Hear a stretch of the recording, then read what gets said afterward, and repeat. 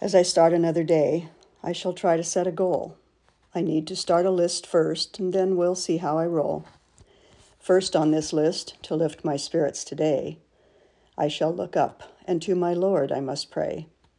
My eyes look around to the work I must do, but I need to look up before I start to muddle through. I stare out my window, see the hills far away.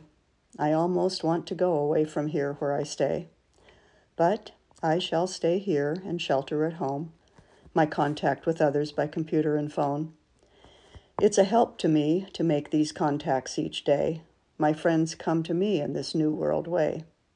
There's a lot of alone time here in this house. My days run together, I have no help from a spouse. But there is help that comes from my kids and my friends, with encouragement and love as each day begins and ends. I will try to be positive. I know the news will improve. My Lord is in charge, and He does make things move. As I go through the day, I know it's He who I must call. He has made our everything and is our all in all.